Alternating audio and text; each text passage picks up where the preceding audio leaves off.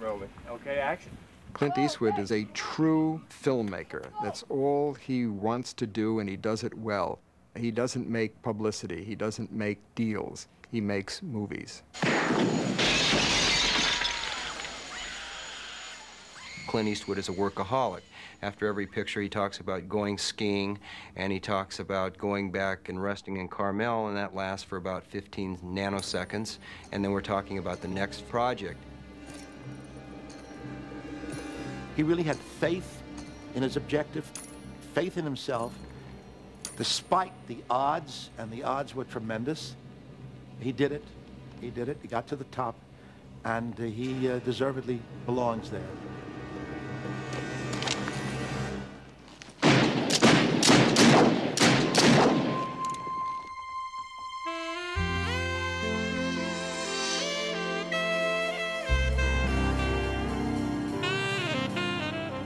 I have this sort of feeling, and I guess it was my father who stated it. He says, you either progress or decay, he used to say.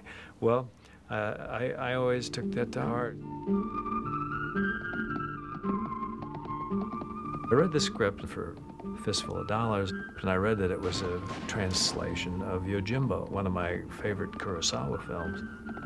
So I thought, what a wild opportunity. I mean, here's fate kind of taking me towards this project. It's going to be done for a nickel and a dime in Europe. It'll probably never play anywhere, but it's a chance to go to Europe. So I said, yeah, I'll do that. I'll do that job. And I had this opportunity to create this character with Sergio Leone that was a very mythical type character, very mysterious kind of character. It was done with a lot of style. And the picture, I guess, cost around $200,000, maybe a little more, in 1964, which is, I guess, even in those days would be considered a low budget. The movie was a traditional Western, and I think it established Clint as the quiet, laconic type of actor, where a lot of action and very little dialogue. In fact, there was more dialogue written, and between Leone and Clint, they decided he doesn't have to say that, it will imply itself. The language barrier was a little bit difficult at the time. Sergio knew one word in English. He knew goodbye, and I knew arrivederci, so we were kind of started off even. I don't think it's nice, you laughing. You see, my mule don't like people laughing. It's the crazy idea you're laughing at him. Now, if you apologize like I know you're going to, I might convince him that you really didn't mean it.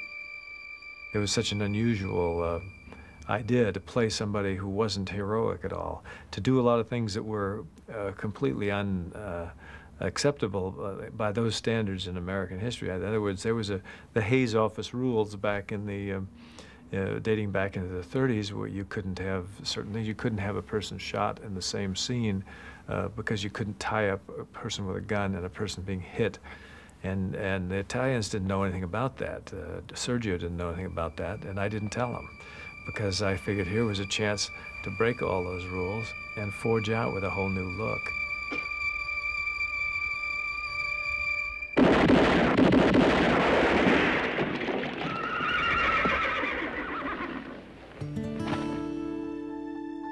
When he went to Europe, he played a ruthless mercenary. He was very quiet, very cold, very steel-like, and he did it with a kind of confidence and courage that generated two qualities, virility and vulnerability, which I think catapulted him to stardom. When he did the spaghetti westerns, David Picker was the head of United Artists, and he came, and United Artists distributed the pictures in the United States, and he came into the office, and he, at that time, said, this Clint Eastwood, major star, you're going to be getting $750,000 a picture for him. And at that time, that was an unheard number. That was the perception by the industry. He was instantly recognized off of the Italian westerns as being a movie star. I remember my father, when I called him and told him I wanted to be, I was going to try to be an actor and study it, he just kept saying, don't do that, don't do that. It's the stuff that dreams are made out of, and you'll never have any chance at something like that. I was born in San Francisco during the Depression, 1930. It was a bad time for a young couple to start out, but they did anyway, and so we traveled to quite a few cities in the San Fernando and Sacramento valleys. Middle-class family, one sister. It was nice because I had terrific parents. I was very, very lucky. And everybody was struggling in the country at that particular time. I did go to live with a grandmother at one time because both of my parents worked during the war. It was a pretty lone existence out there, and did get a great appreciation of rural life. I had a cousin who had some horses, so I rode quite a bit, and wasn't too bad at that. And I guess I had the same fantasies everyone else had. Because I was alone a good portion of the time, I remember you kind of live within your imagination an awful lot. I never went to college until after the military.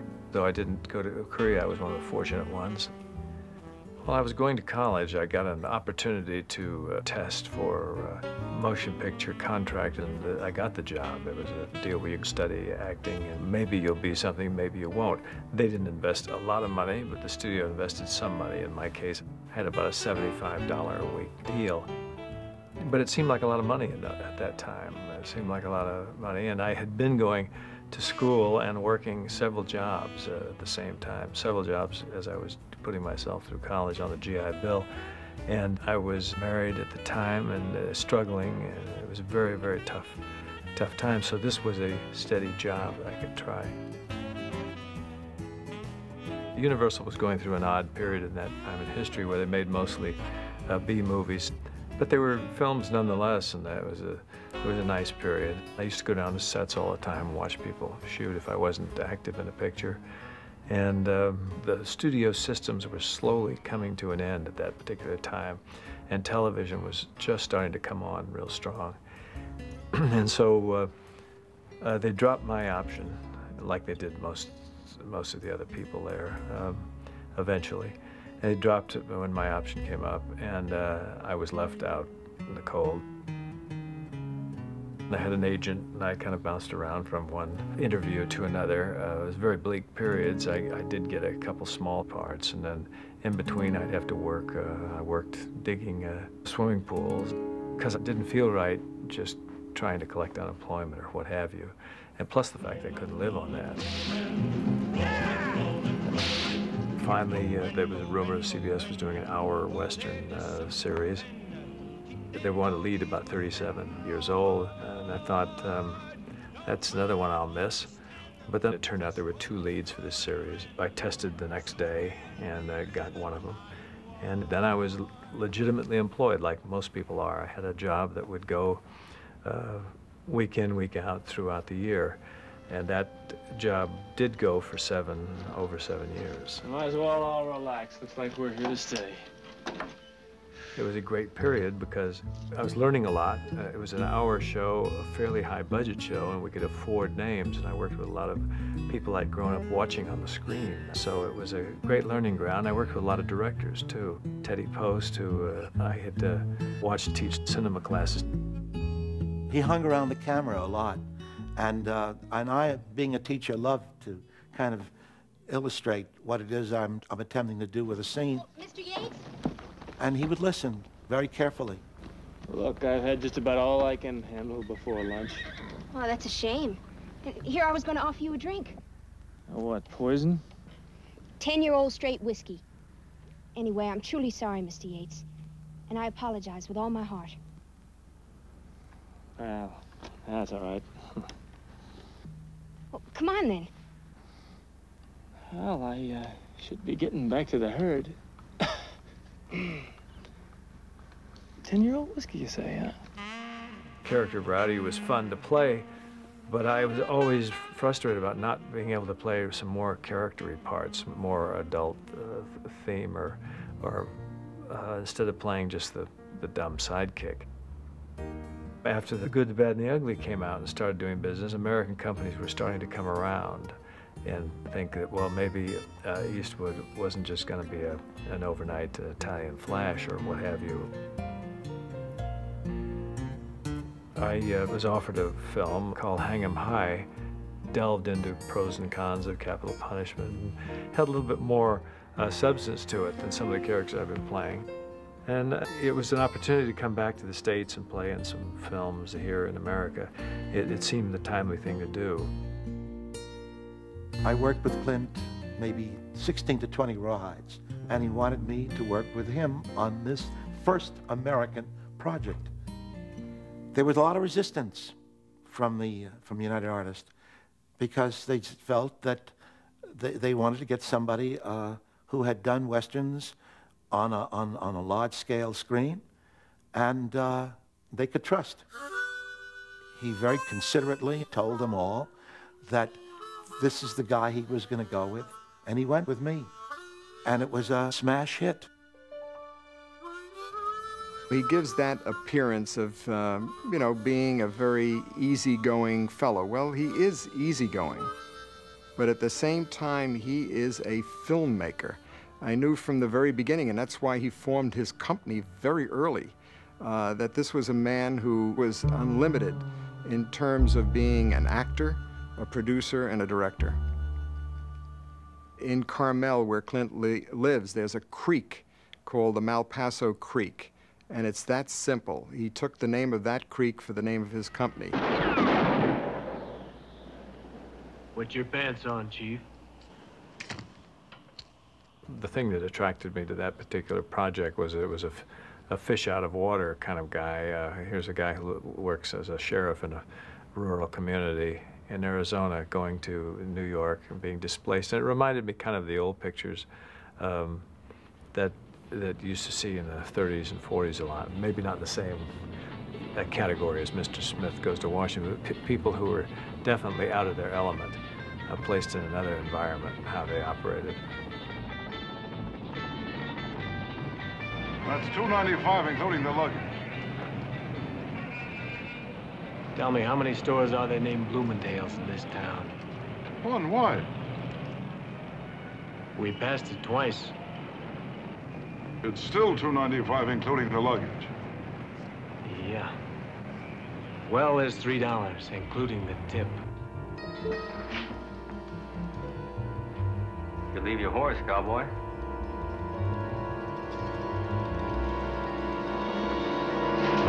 Working with Don Siegel turned out to be terrific. I got to watch a guy who really could do a lot with his time and manage what he had to work with very well.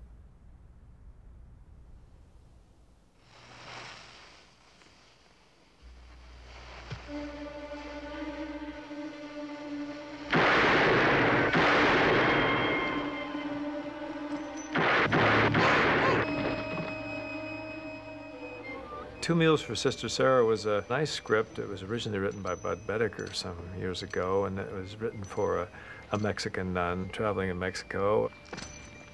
And Universal had made a film called Sweet Charity with Shirley MacLaine, so they wanted to do it with Shirley MacLaine. So we had to make the nun an Irish woman who was sympathetic to causes, who was adrift in Mexico. And then you have this gringo, played by me, who's adrift in Mexico. And we had to change things quite a bit. Is this small package of dynamite powerful enough? Not if you put it down here at the base, but if you put it up high on those braces, pow.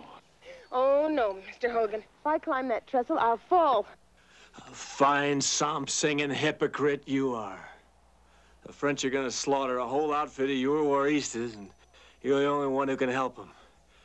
And you won't climb one lousy, stinking trestle. I've been with Clint about 22 years now. The first film was Two Meals for Sister Sarah. I was hired as a stunt coordinator to make sure the action turned out all right and to kind of keep Clint in tow and not let him do too much because he's a physical guy and likes to do his own thing.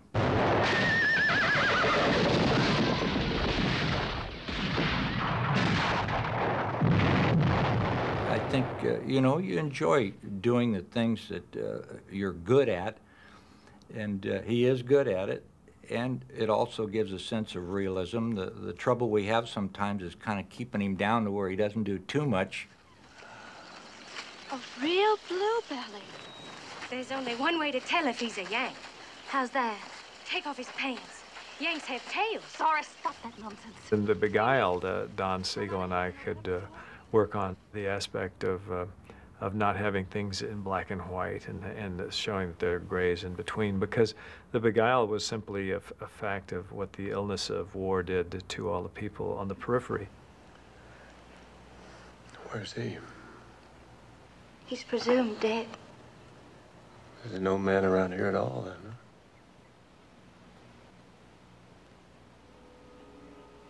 huh? Well. I'll try not to dictate your personal behavior, Corporal.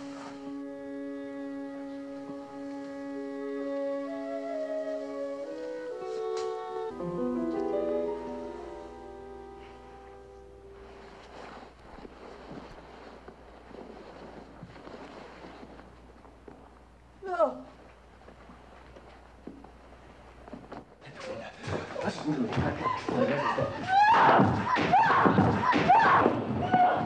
In Beguiled, the hero dies. You lying son of a bitch! To have him go off happily ever after, minus his leg, minus his, you know, with several of the little girl and a love interest Hollywood bow tie ending, just seemed a little bit much for me at that particular project. French reviewers are throwing great accolades, and even some American reviewers are starting to think, well, this guy Eastwood is at least not afraid to try something different. Caramel, Dave Garver speaking. Hello. Hi, what'll it be? Play Misty for me. I liked the story very much, but so now I had to go to the head of Universal, Lou Wasserman, and convince him that I should do this picture, and that I would also like to direct the picture, which is kind of an interesting situation, because at that time, this particular time in 1970, a lot of actors weren't directing. I was very surprised when Mr. Wasserman said, yeah, go ahead. We're not going to pay you for it. You just do it for free. I wanted to direct so desperately, I thought, yeah, that's a great idea. The first day of filming was the scene in the bar where Evelyn meets Dave. The bartender is played by Don Siegel, who had directed Clint in many films. And you could just see this wonderful feeling Don had, sort of like a mother hen letting his chick, you know, loose. And Clint was very certain about what he wanted. He made it very clear in the pre-production work that he told me, he said, you know, I don't want any makeup. I, of course, died inside, but I didn't say anything. He said, I don't want that universal shot out of a cannon look. I always hate that look that you get on television when you see television shows where everybody has the exact same complexion. Everybody looks like they're kind of masked over without any of the natural characteristics of their faces. I said to myself, a nice green salad with roquefort and tomatoes, baked potato with... Stop. What's going on here? I'm sorry. Why don't you keep that stuff? I think I've lost my appetite. Hey, hang on a minute. I'm just trying to tell you something, that's all. I don't understand. Should I go? Should I stay? What do you want? I'm trying to tell you that there's a telephone, and I pick it up and I dial it. And you answer, and I say, hey, what are you doing? And I say, I'll be right over. Fine. Next time, why don't we do it that way? Okay. He created an atmosphere on the set, and he does this on all his films. I've heard from other actors who work with him. He makes you feel secure. It's a very safe environment. You feel that you can risk things, and you can really not be afraid to try things as an actor. What's going on? Don't tell me it was asleep. Well, what else at this hour of the morning, Oh, I'm surprised his conscience was that clear. What do you want, Evelyn? What do you want, Evelyn? What do you want? Do I have to want something? Can't I just come over? Or is it inconvenient? Now, wait. Could it be I've made a boo-boo? Could it be that someone has been sleeping Wait a in minute, Papa's damn it. bed? Come out, wherever you are!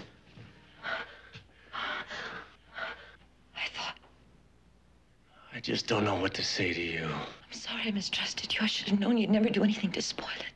To spoil what?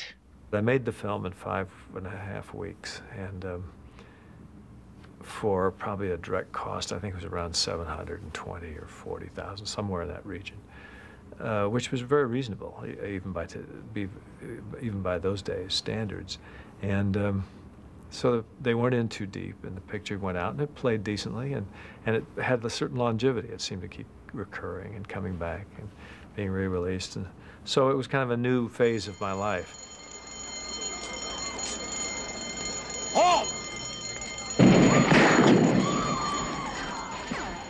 Dirty Harry was a detective who had had a lot of problems, who was very unorthodox, who didn't like some of the bureaucratic nightmare that most cities are faced with nowadays. I know what you're thinking. Did he fire 6 shots or only 5? Well, to tell you the truth, in all this excitement, I've kind of lost track myself. But being this is a .44 Magnum, the most powerful handgun in the world, and would blow your head clean off, you've got to ask yourself one question. Do I feel lucky? Well, do you, punk? Men could say, yeah, I mean, I like that sort of justice, and somebody who's very individualistic. And women would fantasize that that's the kind of guy they'd like to have, or men fantasize that's the kind of guy I'd like to be. I'd like to be able to handle problems like that. There's a great romance in being able to have the right saying at the right time. I don't want any more trouble like you had last year in the Fillmore district. Understand? That's my policy. Yeah, well, when an adult male is chasing a female with intent to commit rape, I shoot the bastard. That's my policy. Intent? How did you establish that? When a naked man is chasing a woman through an alley with a butcher knife and a heart on, I figure he isn't out collecting for the Red Cross. He had that special charisma that made him a motion picture star, and Dirty Harry changed everything, and he went from stardom to superstardom. The High Plains Drifter was the first Western I'd ever directed. I liked the allegorical aspect of it. He wanted the look of a new town, town being built. So that's why most of the lumber was raw. And he wanted to avoid the look of the backlot Western streets that we use so often, and with a good background. And I think Clint wants them to look very real. Here's a town where they allowed the sheriff to be whipped to death. Now somebody is coming back to remind them of their guilt. I played the part of the sheriff. I asked Clint later, I said, am I your brother, or is this like a reincarnation? He said, well, he said, just kind of let the audience make up their own mind. An ambivalent statement, sometimes it allows the audience to think along with you. It allows the audience to participate in the process. There's something nice about the participation of the audience, not just having a story dumped in their lap.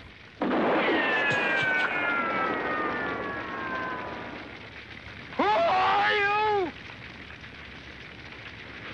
The stranger drifts off, and the people never knowing whether the stranger is really a relative of the sheriff, which is the way it was originally written, or whether he is some angel of death that is sent down to torment them all.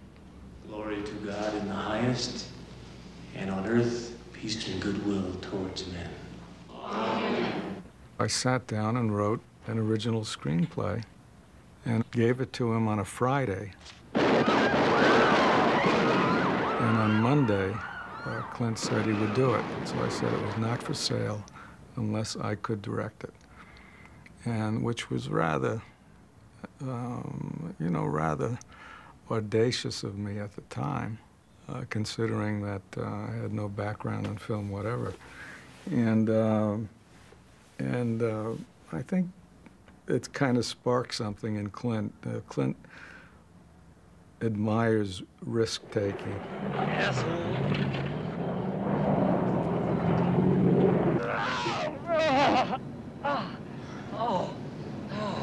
I thought you were the Heat. Do I look like Heat? You look like one crazy son of a bitch for a preacher, I'll tell you that. Who's that guy back there in the wheat? Old friend. Friends like that, you don't need enemies. Knowing Clint's reputation for liking to move quickly, I had to be absolutely buttoned up on every shot. And I knew that this was the make or break moment, because if when Clint came up to the set, it was his first visit to the set, that if the crew stopped working 1 second and started saying hello to Clint and shaking hands and buzzing around him and so forth, I was finished. If the crew kept working, then I knew we were off to a good start. And when he finally came up, nobody even looked up. They just kept working away, almost ignoring Clint. And we got the shot, and Clint was all smiles ear to ear, because he knew what had happened too. I recall when we were preparing the movie, and I said to Jeff, Jeff, you've got one job to do on this picture. He said, what's that? I said, you've got to make Clint laugh. I said, nobody has seen Clint laugh in a movie. Smell it? Not smelling anything. It smells like shit. Raccoon shit. Raccoon shit. Hang your hand out the window and let the rain get at it. Would you like a little on your shit? No, get out of here. Just remember not to pick your teeth. Huh? Oh, God. The story was really written so that Clint's character would predominate. But Clint so much enjoyed Jeff's performance and really let Jeff steal a lot of the scenes, but very happily so.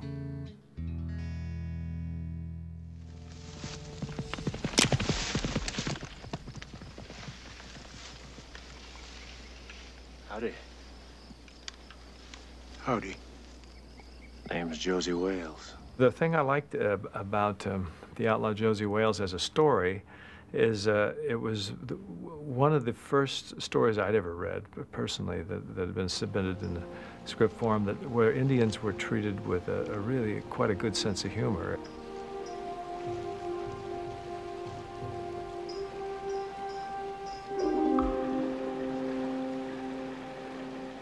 Howdy. Howdy. Is there something wrong? Nope. I guess you were right. I ain't that old after all. I love the plot line of the story. Not only the man searching for his for a life after devastating experiences during the war, but also a person who believed at that time that human beings could exist together. There wasn't the necessity of eradicating each other for the sake of pleasure or envy. What do you have? I'm looking for Josie Wales. That'd be me. You're wanted, Wales. I reckon I'm right popular. You a bounty hunter? Man's got to do something for a living these days. Dying ain't much of a living, boy. In the Outlaw Josie Wales, he's got a whole community that starts building around him. Even though as fast as he tries to get away from it, it just keeps expanding. I don't know why I'm always attracted to characters that are in search of family or in search of some sort of unity. I guess it's because I appreciate and have a great sympathy for people, families that are close together. Ladies and gentlemen, boys and girls, we welcome you this evening to the greatest, the most authentic, wildest show in America. So hang on to your hats and boots or your loved one's hand. Let us take you back to a time when the cowboys and Indians roamed our great land.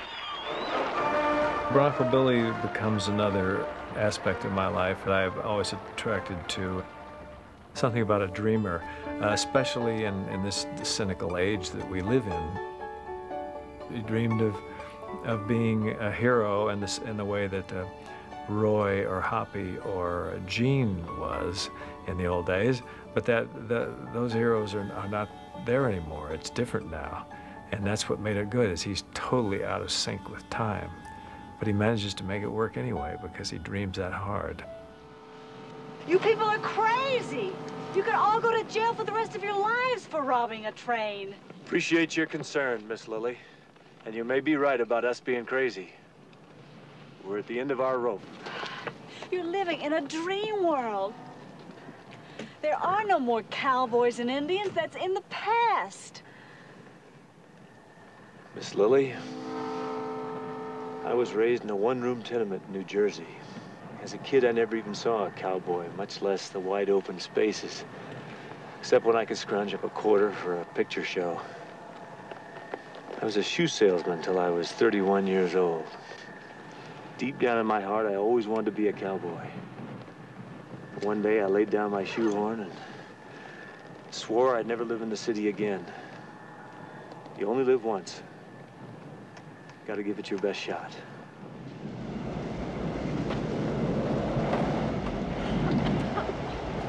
It's Uncle Red. Bubba? Bubba! Is he dead? Yeah. Dead drunk. Oh, Bubba, what in the world? Honkytonk Man was a picture that I enjoyed doing, not only because it was a picture that took place during the Great Depression, and it hit on a lot of things that I had seen when I grew up, but it was also the first of several times where I've visited the subject matter of losers, or people who didn't want to become winners, and it was an opportunity to work with my son, who happened to be the right age at that time. Don't you think you might need some help while you're drinking? No, I do quite well all by myself. Aren't there doctors that... Look, Hoss, if you want to be my sidekick and chauffeur, that's fine. But if I want a nursemaid and a wife to bitch at me, I'll go out and get myself one. Understand?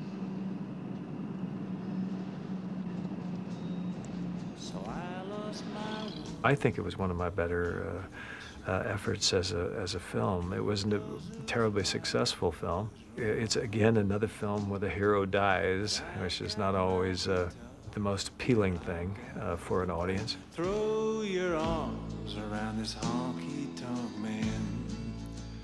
Throw your arms around this honky-tonk man.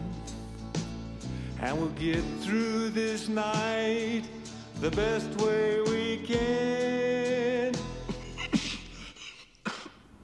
A lot of people started looking at me from the Bronco Billy, Honkytonk Man days, started looking at me differently as a director.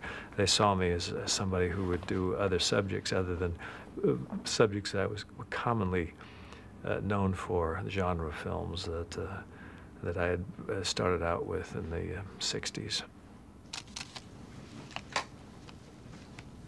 What I liked about Tightrope is it was taking a detective story, a genre I've played in, but a detective who had seen so much seedy elements in his job that he all of a sudden started losing himself. He started losing his perspective. Did she ever mention anything about anybody using handcuffs on her? I think so. She liked to get pretty kinky. Remember who it might have been? I think it was a cop. Who knows? Maybe it was you. He has some really truthful moments in his eyes. and his stillness is beautiful and painful to watch. It was courageous, I think, for him to do a part like that. Clint Eastwood invited me to join that production because the woman has qualities that I probably have. She is strong, she's also vulnerable, she seems a bit of a loner. So I didn't think that my character and his character ought to make love in the film. He was totally receptive to that, and they didn't. I was wondering what you'd be like. Why the sudden interest? I was wondering if you came alone. What else were you wondering?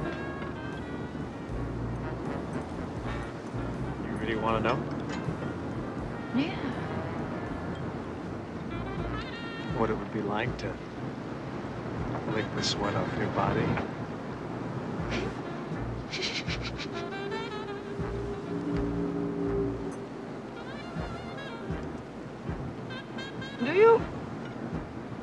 Do you always say exactly what's on your mind? You don't like it? Could be a little more subtle. What I said? More the way you said it. How would you like me to say it? As if you're not saying it to somebody every night. Okay, fellas, that's a good enough shot, isn't it? I've known Clint, I don't know, 20 years probably. And I did live up in Carmel for a while, Pebble Beach. And I know the kind of interaction he has with the community there. He was the mayor recently of Carmel, which is this kind of real cute town on the ocean there it's inundated with tourists. And he was very concerned that that town stayed the way it was, that it didn't fall into the grasp of people who wanted to develop things that most of the citizens didn't want. Well, Dirty Harry's always been arguing with the mayor. He's always been fighting bureaucracy, and I guess in real life, I'm fighting bureaucracy too. That kind of concern for community comes off in his filmmaking because he is a man who is really honestly concerned with what's going on.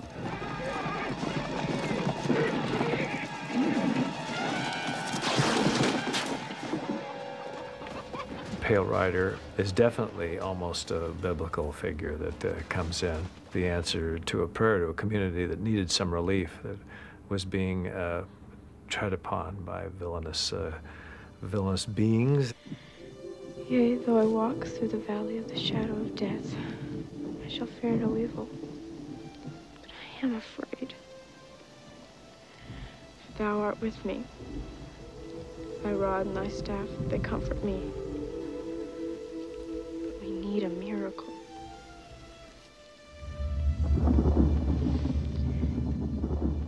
I'm not terribly objective about why I'm drawn to anything, or it's. I guess I like fantasy, or I like the what ifs, or what have you, and stories that approach things from a different way. I heard the voice of the fourth beast say, "Come and see." And I looked, and behold, a pale horse. And his name that sat on him was Death.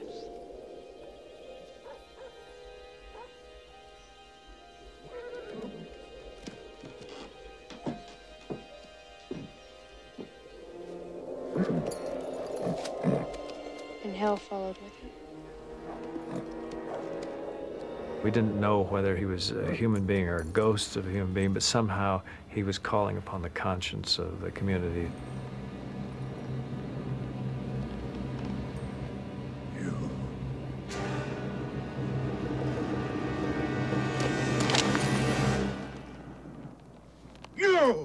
He did organize the community, and he had assistance within the mortal beings of the community to stand up for themselves and fight for their own rights. Preacher! Preacher! We all love you, preacher!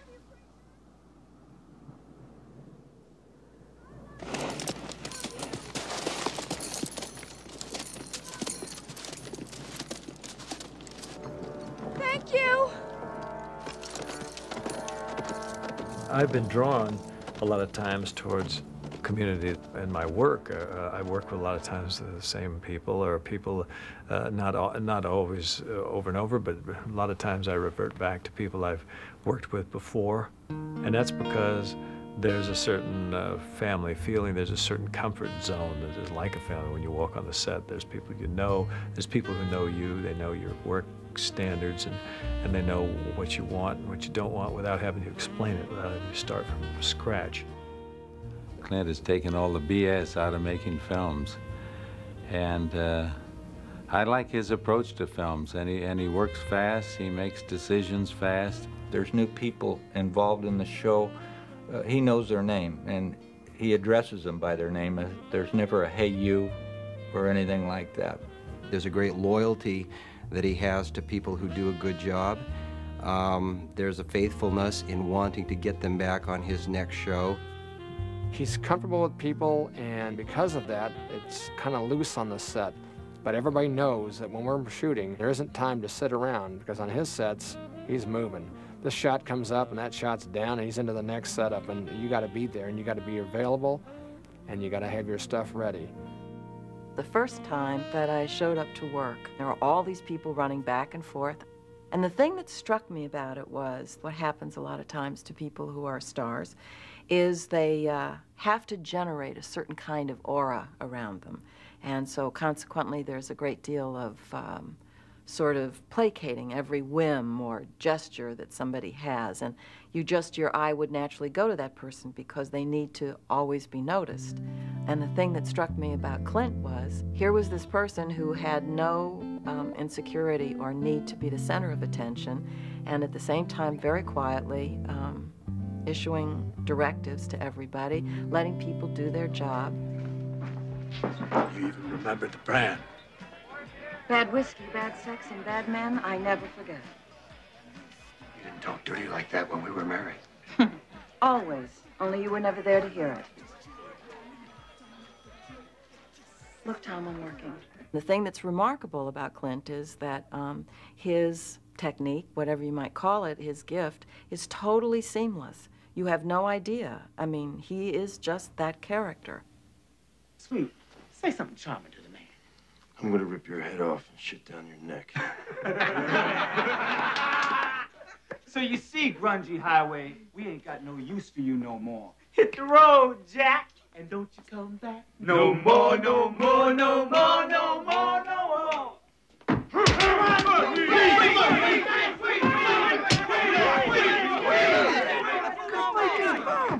Stick your chin up. Higher.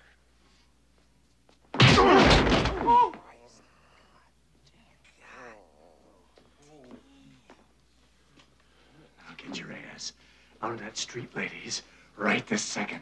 Clint has the capability of being as tough and as difficult and as irascible as all the characters that he's played, and at the same time be able to have a kind of gentle, boyish, soft, tender quality that makes him totally lovable. So it's very easy to, you know, fall madly in love with him, as I'm sure a lot of women do. Tell me something. What did you want out of our marriage? Well, we talked once about an avocado ranch, about buying a house with a barbecue in the back. But then you'd volunteer for every goddamn war that came down the pike. Oh, damn it! What's the matter? How could I be so stupid? The hell are you talking about? You bastard, you son of a bitch. You changed tactics on me, didn't you? What the fuck are you talking Gave about? up the old frontal assault and tried to out-goddamn flank me. Well, I am on to you, Highway, and I want you out of here right now. You'll hear people say certain things about how he directs or what kind of a director he is or so forth and so on. And I found that he seems to suit himself to whatever the particular project is. When we did the movie Bird, he called me in, and he really wanted to make it very authentic. We got an actor, Forrest Whitaker, that looked like Bird, and I taught Forrest how to play these Bird solos. Well, I had a pretty good knowledge of jazz, but what I learned working on the part of Charlie Parker was light years away from where I was in the beginning. When Clint was talking about the music and the first meeting I had with him, I mean, it was so evident his love for music, the time, and what it had contributed. I mean, it was exciting because he was very excited about it. Charlie Parker was a brilliant person with musically, and was partly responsible for a whole new style of playing that is still in effect today, and but yet who refused to ration life out over a normal period of time. He just decided that he had to self-destruct. I was 15, and I woke up feeling more pain than I've ever felt. I didn't know why until somebody told me that I was strung out. Somebody had to tell me that. You know, I always thought that if I hadn't asked, then I wouldn't be. It allows you a great deal of freedom to rest in that environment that it creates, because the people that work with him have worked with him for a while. They understand him too, and so there's no niches. It was the smoothest and not emotionally easy because of the character himself, but just mechanically easy as far as working on a set I've ever experienced. And he allows you to live in the way you approach and carry a part. And he watches very closely because he does understand that, but he tries to guide you in a direction that you understand.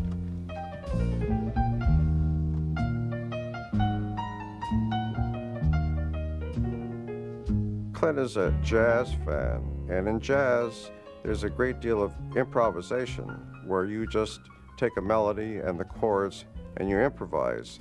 And he is like that with filming. You know, having an actor have a script and not tell him, do it this way, do it that way. See what the actor can come up with on his own.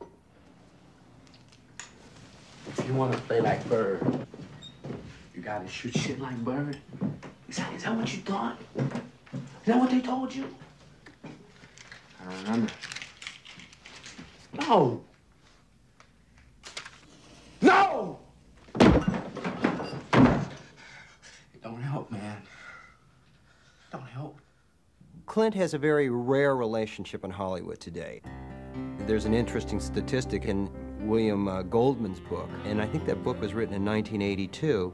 It lists the top 10 box office people of each year. And if you look back over a 15-year period, Clint Eastwood appeared each year for 12 of the 15 years. I would think it would be a pretty safe bet to think that pictures like Honkytonk Man and Bronco Billy and Bird and White Hunter Black Heart would not have been made if they did not have the clout of Clint Eastwood behind them. You're willing to forget about all of us and let this whole goddamn thing go down the drain.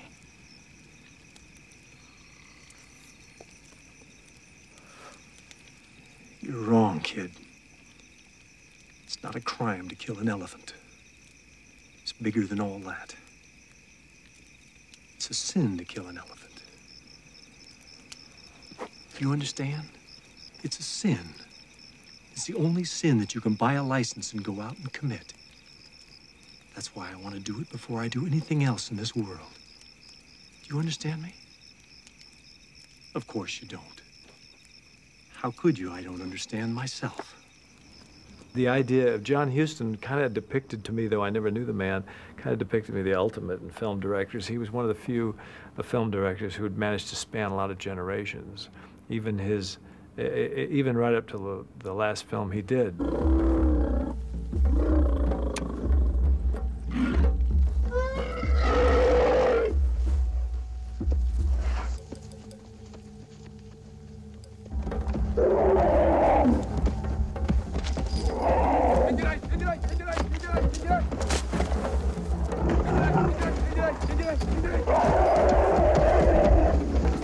No!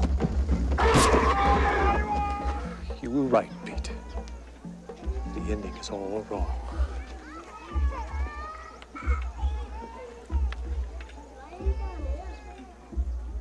The first time I saw the character of John Wilson sit in his director's chair and crumble, I went, my God, Mount Rushmore has just fallen.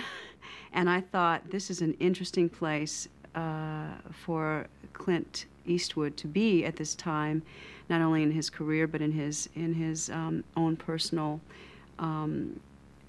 life. He's managed to make a career for himself out of being a certain type of actor, kind of a macho character, and we expect that from him. I always thought that it was a little dangerous to be the kind of, to try to be the kind of person that some of his characters have been.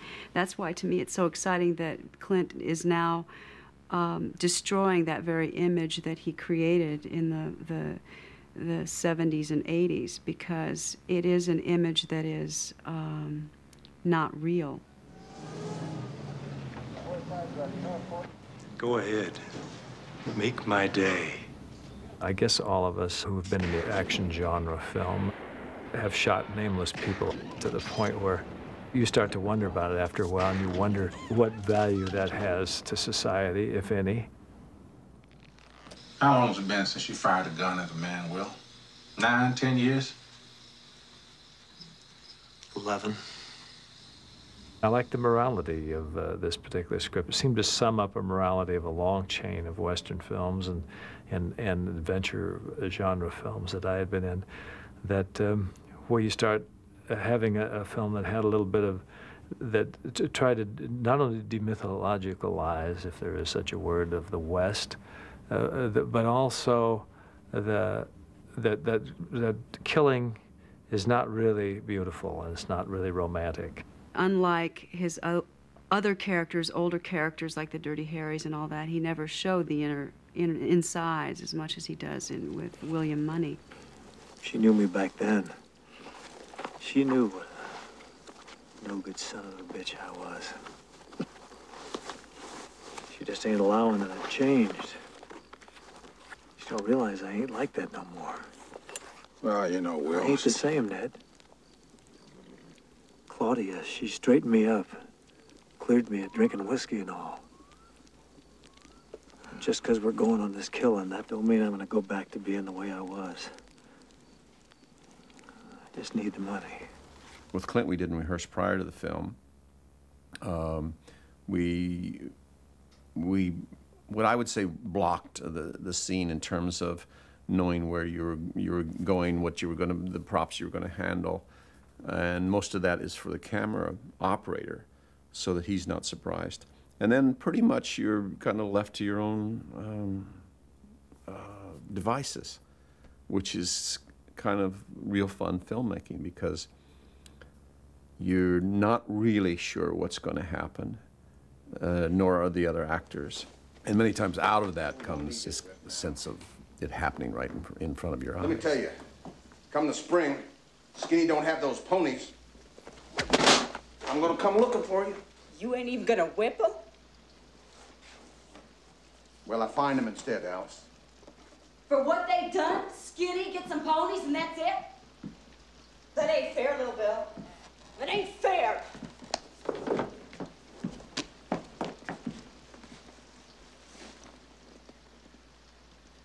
Have you seen enough blood for one night? Huh? He's watching.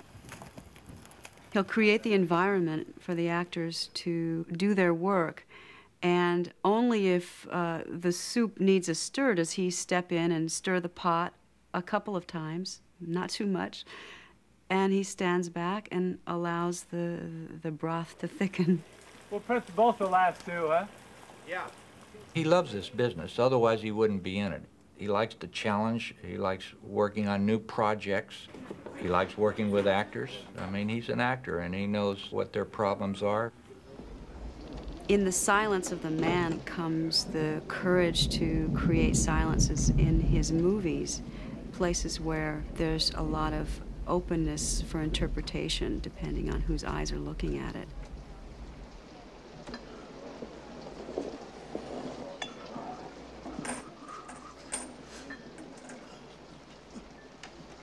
You beat William Mundy out of Missouri. Killed women and children. That's right. I've killed women and children. Killed just about everything that walks or crawled at one time or another. And I'm here to kill you, little Bill. It may not be the last Western I ever do, or the last film I ever do that has some sort of a violent act in it, but it was an important one for me to tell at this time. And if it was the last Western for me, it would be the perfect last Western for me, because it was because I felt very strongly about the morality of this particular play. You better bury Ned right. You better not cut up to otherwise harm no horse. Or I'll come back and kill every one of you sons of bitches.